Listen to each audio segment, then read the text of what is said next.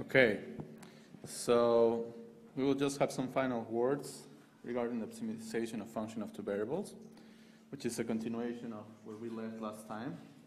So this is just a simple illustration of what it means for a set to be closed and bounded. Bounded, as you can see, you can find a circle of finite radius contained in the set. In the case of what is closed, it means that you contain the boundary, and the boundary point is precisely a point for which, if you extend the circle, you will find points inside the set and outside the set. So that's just a picture for what I mentioned before. And now to finalize, in terms of a procedure to find the absolute extrema of a function of two variables, where the region must be closed, which is this illustration, and bounded, which is related to this, goes along these steps. So the procedure is the following.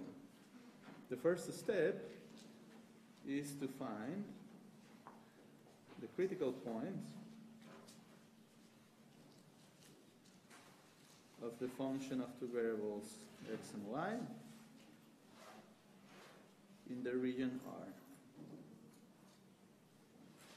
The second step is to find all points on the boundary of R where extreme values can occur. And so bear in mind that this is a 2D analog of the procedure for 1D in bounded domains, where usually you had an interval. And in order to find the maximum and minimum over the interval, you need to find the critical points on the interval and then evaluate the function at the endpoints. I had to compare the value of the function at the critical point and then at the endpoints and to see which one is bigger.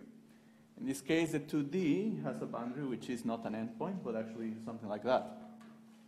That's why, in addition of the critical points, which are inside the region, you have to look for the function at the boundary. And so, well, for simple geometries, we won't do a problem related to this, but if you see the examples in the textbook are triangles, the boundary is a triangle, so essentially you have 3 line segments, and it's making the function of two variables into one variable, and then just optimizing in that boundary. So it's just keep in mind the 1D procedure, and you will see that there are some analogies. The third step is to evaluate the function at the point x naught, y naught for each of the points of the form x naught, y naught that we found in steps 1 and 2. So either the critical point or the one in the boundary, or the ones in the boundary. So the largest of these values is the absolute maximum of the function in the region,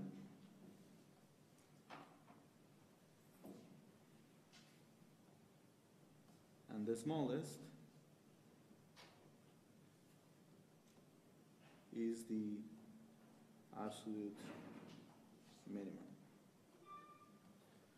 And this would be the end of the procedure. But, I mean, there are basically 2 steps or 2 lines of thinking going on at this point.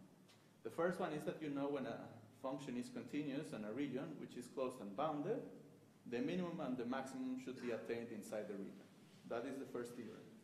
The second one is that you're assuming that the function is smooth enough so that it's differentiable and is well behaved. And therefore, in the interior, if it has a relative minimum or maximum, it should be a critical point. If it's not in the interior, it must be in the boundary, which is why you reduce, well, later on trying to find the maximum value attained at the boundary or the minimum at the boundary. It's the equivalent step in one. For that, usually the geometry of the boundary will be simple enough that you know how to do that. If you reduce a function of two variables to one variable by fixing out the boundaries, say, for example, a coordinate y equal to constant to x equal to constant, you can do the same minimization that you used to do in the 1D case. And then you just have to compare the values.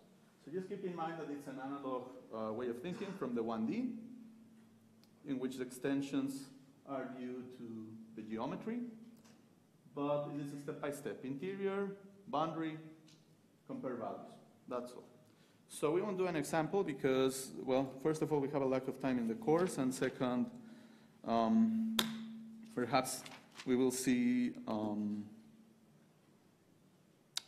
problems like this in further sections, perhaps in the next one, that we will jump into the next topic, which is related to section 7.5, and is related to constrained optimization.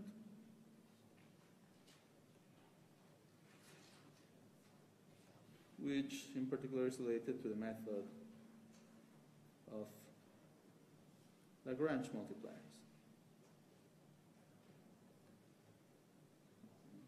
So look, I have been talking with at least one of the instructors who taught the course 1 year ago, and in his viewpoint, this was one of the hardest topics for his previous group. So I would really recommend that you pay attention in this topic, okay? This actually is a procedure needed for your own applications in which, okay, if you know that the domain is infinite, you know that the relative maximum or minimum are the critical points. But usually, in addition of having the domain bounded and closed, you might have a constraint. Let's say that you have a fixed budget and you cannot spend more than that. So the domain would not only be made of a region, but also of a curve that might be defined by a constraint that might come from a real application. So the idea of the problem is that now that you know how to find the relative maximum or minimum, you should know how to do it when there is also a constraint imposed. That is pretty much the idea of this stuff. So you have a function of two variables.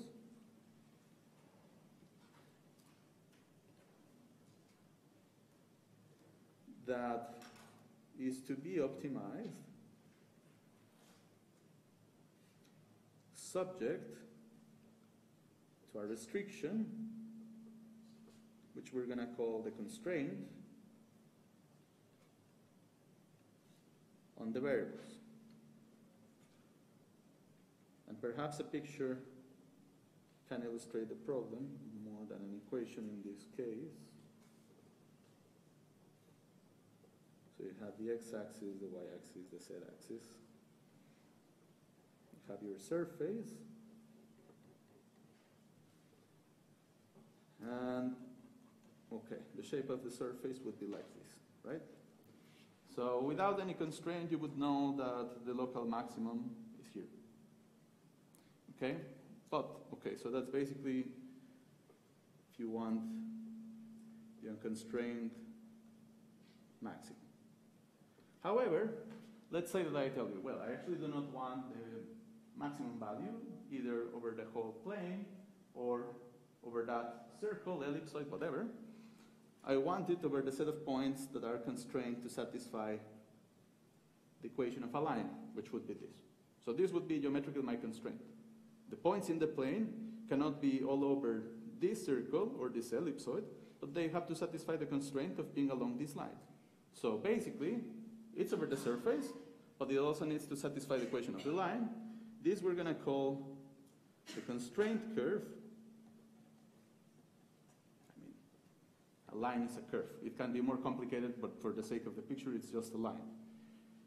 And therefore, we have to minimize this surface along the points that satisfy the constraint, meaning that they are over this line, which means that basically I would have to consider now this curve. And for this curve, the constraint maximum is over here. So of course, if there are no restrictions, we know that the maximum is here. But if I have the restriction that the points xy should be in this line, the actual constraint maximum would be around this point. That is very intuitively clear, right? The geometry is giving you what you have to do. This is what you have to satisfy. So the maximum is not here, it's here. So, I mean, if you want for clarification to see a picture, if it's not clear enough, Basically, I can show you just the textbook in 1 second, and this would be cool. Well, it's pretty much the same curve that I drew, right? So you have the surface without any constraint, the maximum is there. If you have the constraint, which is the line, you have to look for the points along that line in the surface so that they maximize this function, and the maximum would be there if it satisfies the constraint. But the picture is the same. So, for the case of a line, it might be simple to reduce that problem basically intuitively from 2 variables to 1 variable. The problem is that you cannot do that every time, especially if the curve is very complicated. For the case of a line, it might be easy. I do not deny that. But maybe the constraint is way more complicated, and so you have to use a different technique. So instead of reducing this to a problem of a single variable, which might not be feasible, essentially if the equation that defines the relation between x and y for the constraint might be complicated, we can use the method of Lagrange multipliers.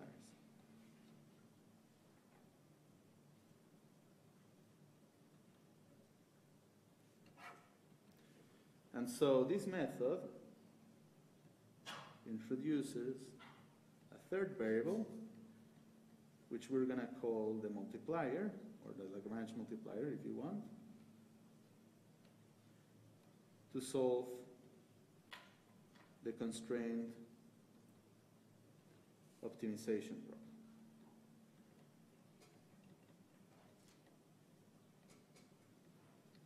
Okay? So at this point we're clear that the constraint optimization is slightly different, because you do not only have to either maximize or minimize, but you also have to satisfy a constraint. And that is something that we have not done in the previous problems. So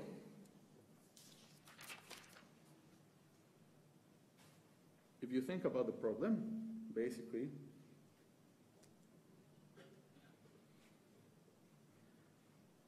you have a relative extremum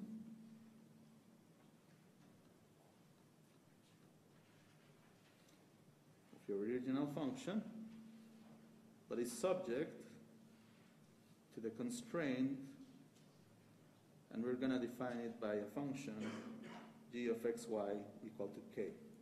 I mean, this is basically the definition of a curve. If you think about it, x plus y equal to 1, where that would apply to that, where g is equal to x plus y and k is equal to 1. But this is just a general way of writing a curve in the plane. And so this is the constraint defined by this curve. And having that constraint, we want to maximize this. And it must occur, the relative extremum must occur at a critical point of a new function that we will define, which is capital F, which is the original f, little f, minus lambda g minus k. Now, I've done a little bit of a change. Okay.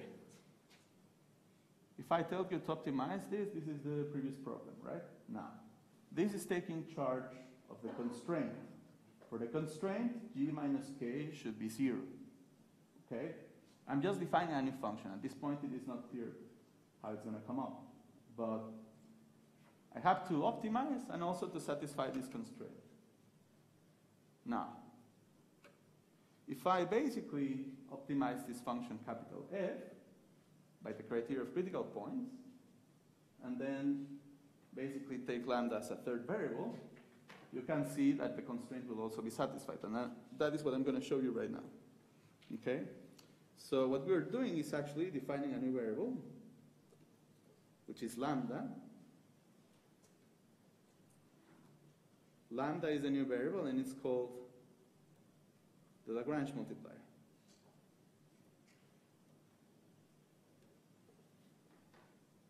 And now, if we want to optimize subject to the constraint, we have to find critical points of the other function. So to find critical points of capital F, well, I haven't written the dependence of F on lambda, but it's a function of lambda too, of x and y and lambda. So this should be, if it's a critical point, the partials f lambda, fx, and fy should vanish. Think about it. I mean, if you want, I can even write this if you want. F of x, y, and lambda. Okay? So I have a function of 3 variables now. In this new function, I'm going to find the critical point, which means that the partials with respect of those 3 variables should vanish. That's why I have the usual partial with respect to x equal to 0, partial with respect to y equal to 0, the same way I did the critical points before, but then also in terms of the new variable. Now, you will see why we added this to capital F, because if I do the computation of the partial with respect to lambda, what I have is equal to minus g of xy minus k. And so, if this condition happens, which means that the partial with respect to lambda is equal to 0, that means that g of x and y should be equal to k, which is that I'm satisfying the constraint. So it's a little bit like an artificial way of imposing the constraint, but by adding this variable lambda, what I'm doing is, formally speaking, that if I find a critical point of the new function, one of the conditions should be the constraint. So at least in that respect, I'm okay. Because I have to optimize, but I also have to satisfy the constraint. The condition f lambda equal to 0 guarantees that I will satisfy the constraint. So that step is taken care of. And then I have to find the critical points fx and fy, capital, equal to 0, the same way that I did for the previous optimization. So I'm doing the optimization, finding critical points, and also satisfying the constraint. Loosely speaking, that is the whole idea. Okay? So if I do the evaluation of this, where this is capital F, this would be, so partial of this with respect to x, so partial, and then minus lambda gx, right?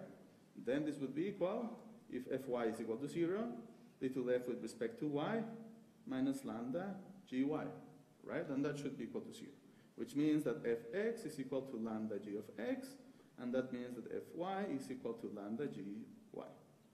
So I have this condition, and the constraint. Okay? And now I have 3 equations for 3 variables, which are in this case x, y, and lambda. So the change in notation f, x, y, lambda actually was not so bad. And what I have to think is that I'm going to solve these 3 equations for 3 variables. And then we will find the critical points a comma b, and then we evaluate the function at those points. Okay? So at least I will get the constraint, 2 conditions related to the partials x and y. I have 3 equations for 3 variables, x, y, and lambda. From that I will determine the critical points that satisfy them, particularly with respect to x and y. And then I do the evaluation to see where I have the maximum or the minimum. That's the whole idea. Again, we have this way of thinking that if there is an extremum, either maximum or minimum, it should be at a critical point. The converse, as we have mentioned before, does not necessarily happen. The fact that you have a critical point does not guarantee that you will have either a maximum or a minimum. You could have saddle points, etc., etc. But for the sake of problems that we will solve, usually they will be simple enough that actually we can see that we have a maximum or a minimum. That's pretty much the note. So, just as a mental note, okay, Lagrange multipliers imply that any constrained extrema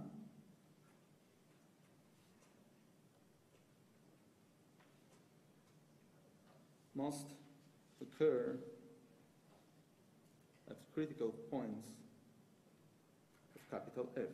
Now, what I haven't said is provided that they exist. They might or they might not. So, What I haven't mentioned is basically this statement doesn't imply their existence. And, well, then there is a clarification of the book that basically the problem will be simple enough so that always this maximum or minimum will happen. So that I won't write, it is in your book, and that is it. So think about this. It's probably the first time that you see this formulation. It's basically changing the problem in the sense that you have the original function plus a new term. This term is taking care of the constraint. When the constraint happens, this is equal to 0. So actually that wouldn't matter. But in general, you don't know for sure if you will satisfy the constraint. In any case, when you define this new function of 3 variables, x, y, and lambda, if you apply the criteria for critical points, assuming that there is a maximum or minimum, it must occur at a critical point, which means that f lambda should be 0, fx should be 0, and fy should be 0. F lambda equal to 0 will give you the constraint. Okay? The second one will give you basically the maximum or minimum, or the critical points, the same way you used to do for the previous problems where you did not have any constraint. And basically by solving these 3 equations for x, y, and lambda, you're done. That's the statement. The way that I would suggest to learn about this is by practicing problems, because I'm pretty sure it's the first time that you see this, and you might not be completely familiar. And it's an idea that takes time to digest. So please review it again at home, try to do some exercises, we will do some examples here. So I know the concept is not easy, but please do not disregard this difficulty, because as far as I have been told, this is actually where most of the people from the previous course had a trouble. So keep it in mind, okay? We will just state again the method as this methodology of doing step-by-step things, where if you have the method of Lagrange multipliers,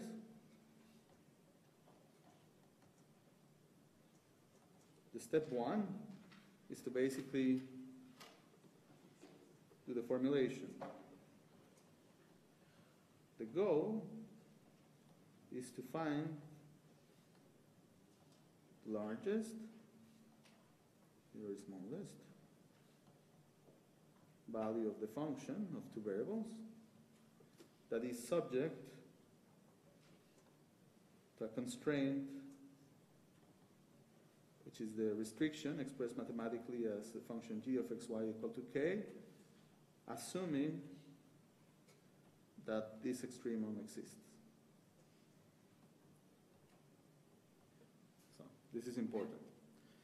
The second, of course, if you see in the previous calculations that we did, we need to compute the partials,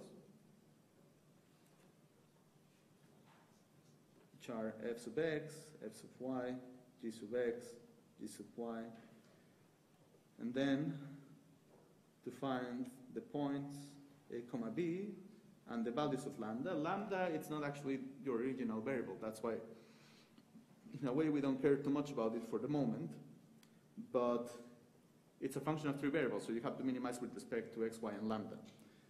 And so these values should satisfy the system of equations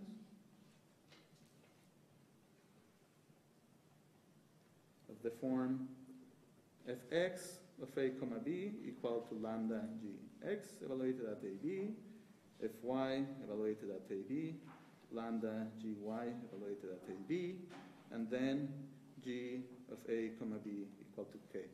So these 3 equations have a name, and they are Lagrange's equations.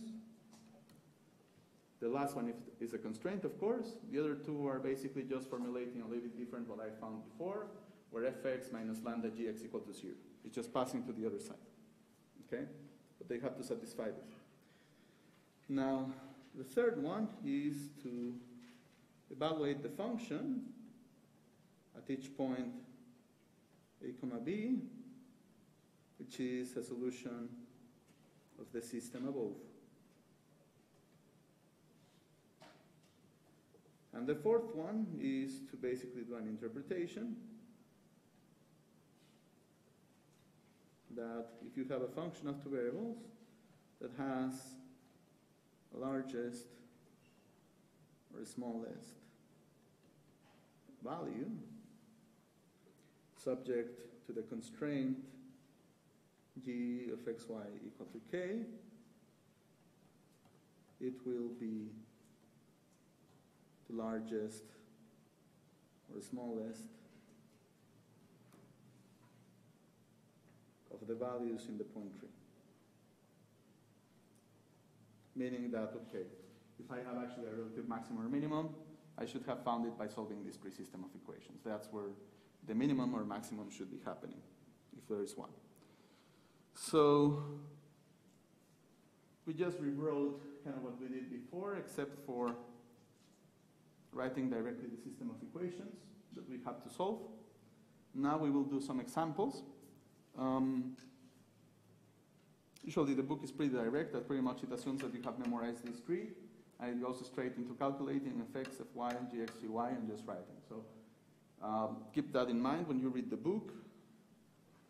In this case, we will perhaps stop a little bit in the first examples to show where that is coming from. But again, the methodology of the course is to learn by doing, so we have to do some examples. And the first one, which is 7.5.1, is basically related to one of these, well, basically what you saw in 1D perhaps was a problem of the form for a given area, maximize the perimeter or minimize the perimeter, etc. Here you will have the constraint, and then you will have a shape. So the formulation of the problem is the following. You have to build a picnic area, and it is to be rectangular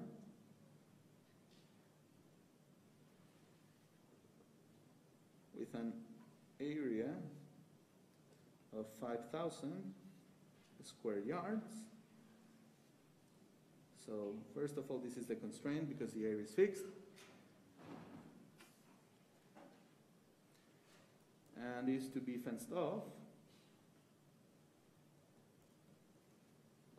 on 3 sides. The fourth side is not fenced as it is adjacent to a highway. And you want to basically see what is the relative sides of this squared shape so that you have the least amount of fence.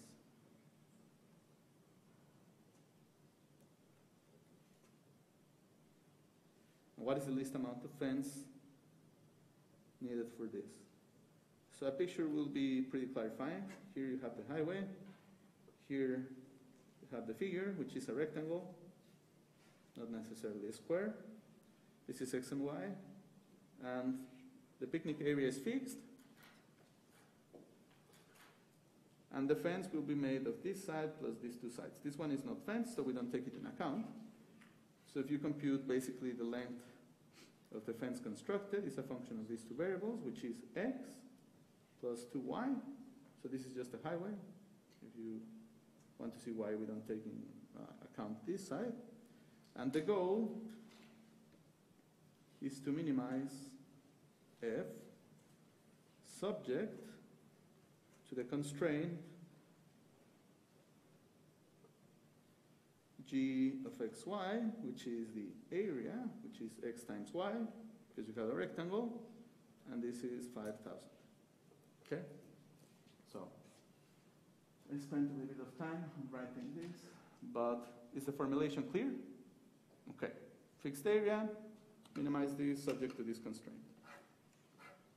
Okay, so we could compute the partials, of course. Fx is equal to 1, Fy is equal to 2, g of x is equal to y, gy is equal to x, if you look at the shapes.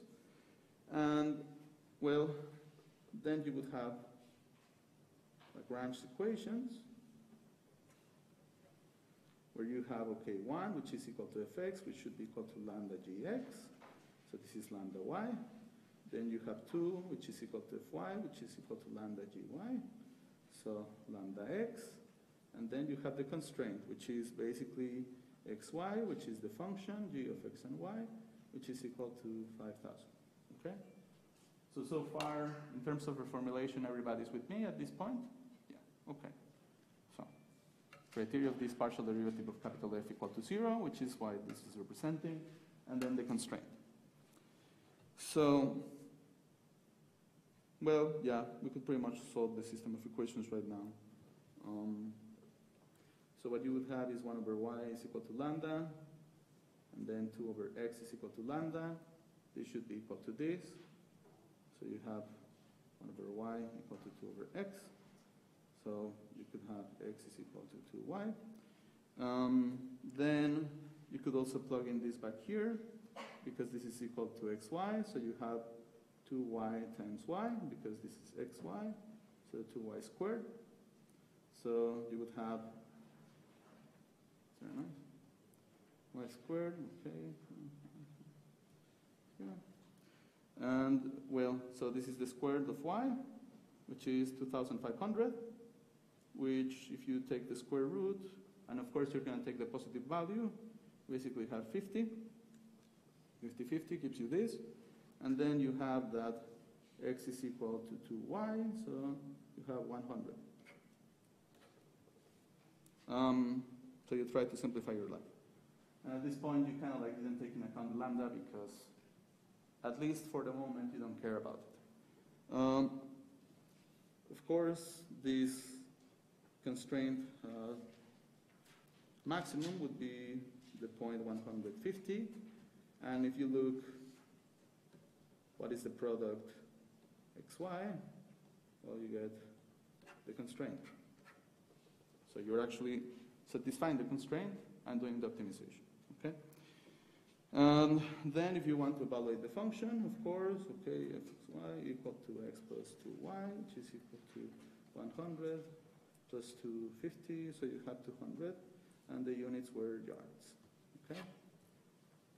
Of course, the number is important. Most importantly, I think the procedure is what is important because it's the first time that you're seeing this problem, right?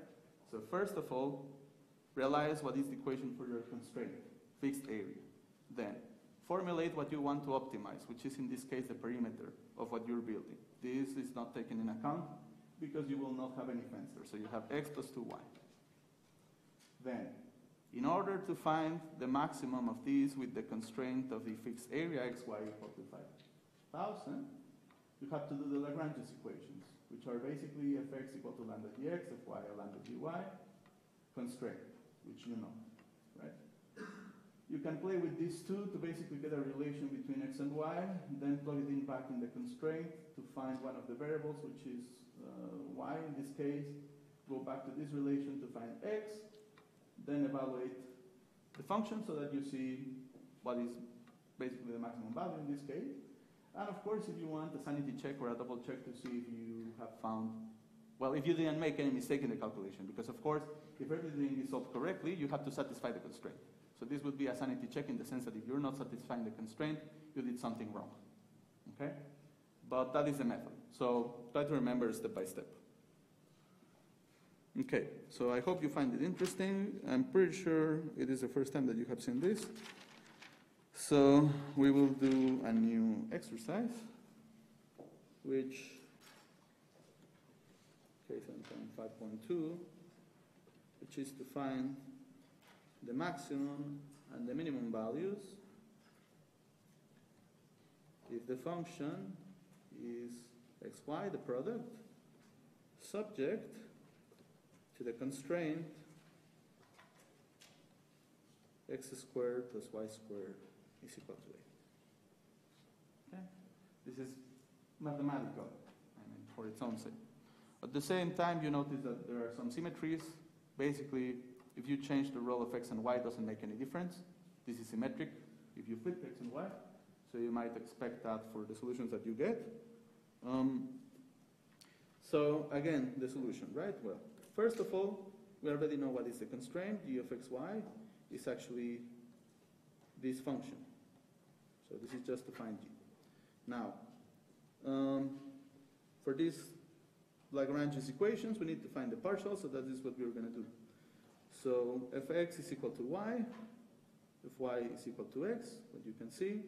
Then by this, gx is equal to 2x, gy is equal to 2y.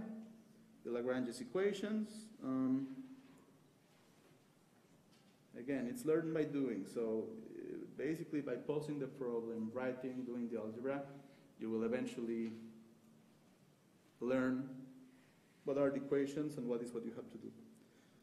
So, well, the first one is, if you remember, so we have y equal to fx, which is equal to lambda gx, which is equal to 2x lambda. The second one, the Lagrange equation, is fy equal to lambda gy. So if y was equal to x, lambda gy is equal to 2y lambda. I can again basically pass things to the other side to get rid of lambda. So what you have is that y divided by 2x is equal to lambda. In this case, x divided by 2y is equal to lambda. Well, there is an observation which actually is pretty good to have as a sign to check. You know that the sum of x squared and y squared should be 8, which means that, I mean, first of all, you cannot have 0 for these values, for both of them. If they both were 0, you wouldn't have the 8. So one of them at least should be non-zero, right, formally speaking. Then you have this relation. Well, yeah, unless you have like a very singular case where lambda is equal to 0, you kind of see that you would have some non-zero values. But let me do the algebra and then I will finish. So essentially what I have is y over 2x equal to x over 2y. So I could pass, well, basically y over x equal to x over y. So have y over x squared equal to 1. I can add that to the constraint, also over here, because remember that my constraint was equal to x squared plus y squared. Yeah, well, basically what I would have here is 2y squared, because this means that y squared is equal to x squared. Okay, you see? I pass this, okay, equal to 1, the squares must be equal. Then I plug in y squared equal to x squared. So that means that y squared is equal to 4 by making the division, which means that y is equal to plus minus 2. Then y squared is equal to x squared. That means that x is equal to plus minus 2. So you observe the symmetry that I had mentioned before, where there is symmetry between the equations of g and the equations of xy. So actually, I mean, you know that you have basically these points, 2, 2, minus 2, 2, 2, minus 2, minus 2, minus 2, okay? Because these are the possible values. So you're basically doing by combinatorics the possible combinations of plus minus 2, which 2 times 2 is equal to 4. Yeah, so, well, if you actually monitor what is the product, xy, which is what you want to optimize, subject to this constraint, this is the constraint, this is what you want to maximize. So at least you have to optimize, or meaning like basically evaluating the values, right? So this is 2 times 2, which is 4. These are of different signs, so f of minus 2, 2 is equal to minus 4.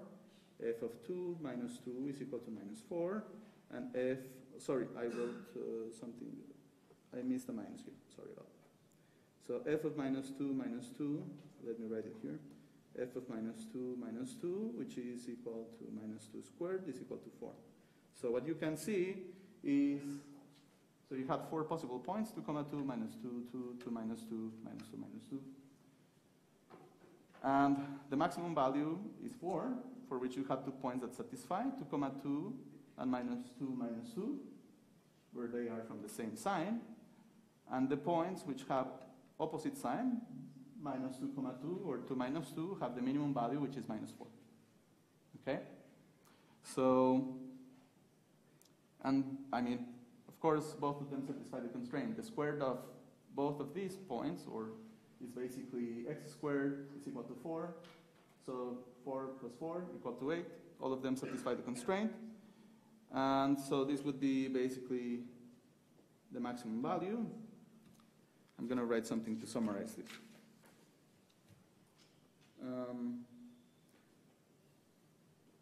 So when x squared plus y squared is equal to 8, the maximum value of the function f is 4, which is f of 2, 2, and f of minus 2, minus 2. Remember that f of x and y was x times y. So of course, even if these are negative, if they have the same sign, they give you the 4 again. Now, the minimum value is minus 4, which would be f of, when you have different signs, so minus 2, 2, or 2, minus 2. Okay? So, and all of them satisfy the constraint. 2 times 4, 8. So again, there is a procedure if you want to study how to solve it. Identify the function to be optimized, identify the constraint, find Lagrange's equations, fx lambda gx, fy equal to lambda gy, constraint, find the relation between x and y, perhaps getting rid of lambda, plugging it back in the constraint to find a condition for y, which is what we did, then find the x from the previous relation, evaluate the points to find out which are the maximum or minimum points, and yeah, basically evaluating all these possible critical points, and we verify that they satisfy the constraint. So the formula or the formulation is again this same problem. Is there any question? Is the methodology clear of how we went? Okay, that's good. All right, so okay, we have one last example which is more applied, so hopefully you'll find it more interesting. So what you're going to do now is to maximize the utility. And so what you have, as we have seen before, is a utility function named u of x and y that measures the total satisfaction, or we are going to call it utility, that a consumer receives from having x units of one commodity and y units of another one.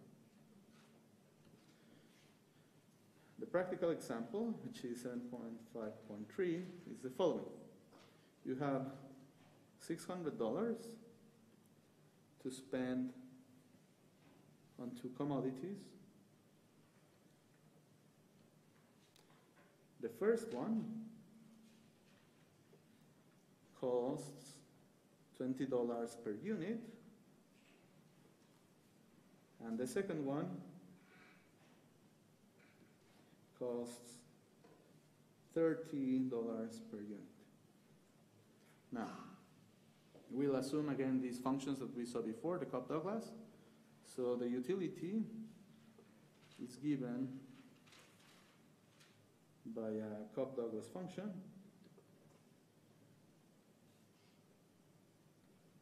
of the form u of xy equal to 10 times x to the 0.6, y to the 0.4.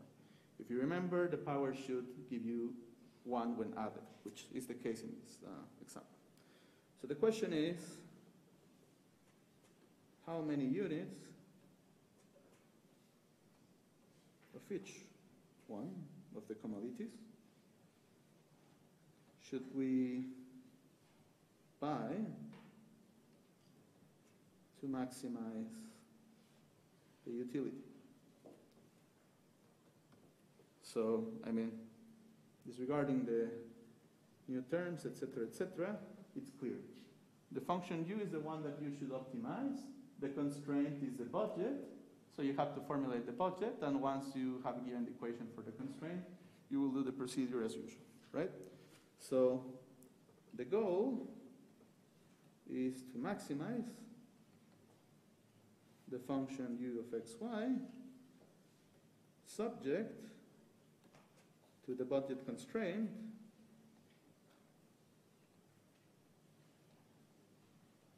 which is given by the function g of xy equal to 20x plus 30y and equal to 600. So this is the total budget that you have. You cannot spend more. Then this is the price for each unit, and you have x units for the first one. Then this is the price for the second unit, and this is the amount of units you have for the second one. So again, the same computation that you do when you go to Walmart and you evaluate how much you spend on each different thing. Let's say you buy only 2 products, this is pretty much it. And you cannot spend more. Of course, you're assuming that if you spend more, you will get better results. But okay, this is basically the constraint, which is fixed. Well, now we're clear. This is the function. This is the constraint. We have to do Lagrange's equations. So, well, I mean, you could say that you have to compute the partials. So you know that ux is equal to lambda gx, uy equal to lambda gy. The third one is the constraint.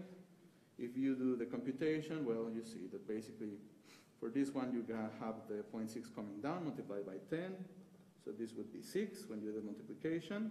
And then x to minus 0.4 times y to the 0.4. Then uy, you have 0.4 multiplied by 10, so you have 4. Then you have x to the same power, and then y to minus 0.6. So then you have to evaluate this, right? So lambda g of x, so this is 20 lambda, this is 30 lambda, noticing the dependence. What else? Yeah, well, you can actually write this in a nice shape. So this is 6 times y divided by x to the 0.4. This is 4 times x divided by y to the 0.6. So, well, we could do the same procedure as we did before, which is basically that lambda is equal to 6 over 20, y over x to the 0.4. This would mean that lambda is equal to 4 over 30 of x over y to the 0.6. Then you would equate these two, so you can pass things to the other side, etc., etc. For example, what you could get is that basically 30 times 6 divided by 20 times 4. So this would be equal, and you're passing to the other side, so you have x over y, right? So I'm playing with the exponents. I'm passing this to the other side, added, they give me 1, and you have x over y. And then I'm passing this stuff to the other side. So, well, okay, so you have 3 times 6 and 2 times 4. Yeah, probably you have, yeah, basically this is again 3 halves squared. So you have 3 over 2 squared. So 9 over 4 if you want. And then you would have that x is equal to 9 over 4 times y. So now what you can do, again, the third Lagrange's equation is the constraint, which is that 600 is equal to 20x plus 30y. Now, if you use this, what you have is 20, then 9 over 4 times y plus 30y. So this would be 5 times 9 plus 30y. So let's see. Yeah, so you have 45 plus 30 times y, so you have 75y. If you do the division, then you have that y is equal to 600 divided by 75, which would be equal to 8. And then you have x, which is equal to 9 divided by 4 times y. So you have 9 times 2, which is 18. So that would mean that the point is x comma y equal to 18 times 8. And perhaps we need one next step. Let me see. Well, look, it's clear that, of course, depending on the nature of the function that you have to optimize, essentially you're at the mercy of your own algebra, right? So if the equation is easy to do, fair enough. If not, you have to find ingenious ways to do it. Hopefully, the fact that we know that the sum of the exponents is 1 makes this pretty straightforward. And the last thing is basically to just make a curve that it's important for this. So if you remember, this was called the indifference curve, the level set. So I must say that if you really care that much about the hardest topic in the course, that's the way you're going to get the result. So best of luck if you want to leave 2 minutes before the exam. So indifference curves are the level curves of the utility function. And you have a constraint, which is 600 equal to 20x plus 30y. And what you have is that this level curve is basically u of xy equal to the value evaluated at this point, which is 18.8. And I mean, you probably know this. Actually, I won't spend too much time because clearly you do not care too much about it. But